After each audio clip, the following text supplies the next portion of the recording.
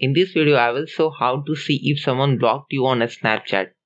Open your Snapchat app, tap on your profile icon. Here you will see my friend option. Tap on it. Now check the name of that friend in the list, and if you not find them, then they might be blocked you or deleted their account. Go back and tap on add friends and search for that person. If you don't find that person's name, then they might be blocked you or deleted their account. So here what you can do is make another fake account and look up their name, and if their name comes up, then it means that they have blocked you.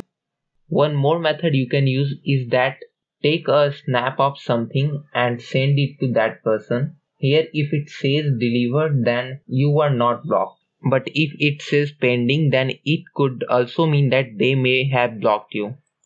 That's pretty much how you can see if someone blocked you on a Snapchat. Hope you found this video helpful. I would appreciate if you like this video. See you next time.